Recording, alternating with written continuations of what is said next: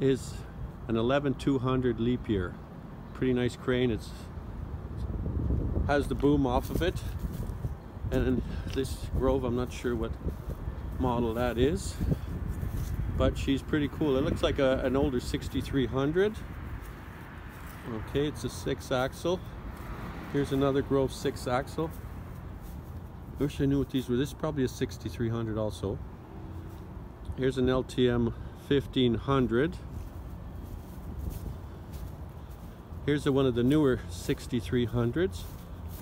And when we look back there, there's a lattice boom crane back there. I'm not sure what it is. Doesn't want to focus, but there we go.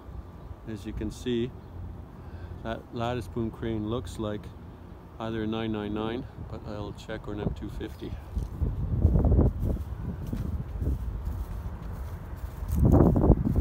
Here's an old Grove, a 4-axle Grove. I'm gonna just do this up in the air. A 4-axle Grove. Here's a few odds and ends in there. Here's an old truck crane. This was one I wanted to see. Oh, it's a crawler. Looks like an LS98. Looks like the running boards are off of it, but it's an LS98. Pretty cool.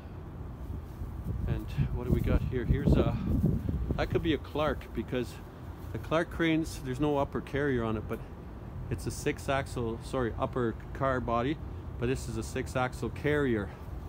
And then we got a couple of the RT rough terrain cranes here. As you can see, another cool piece. They are. And then here, look at this old girl. This looks like an old American.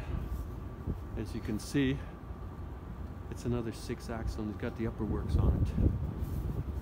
Pretty damn cool, if you ask me. I think I'll do a part 2 to this video, because this one's getting a bit longer.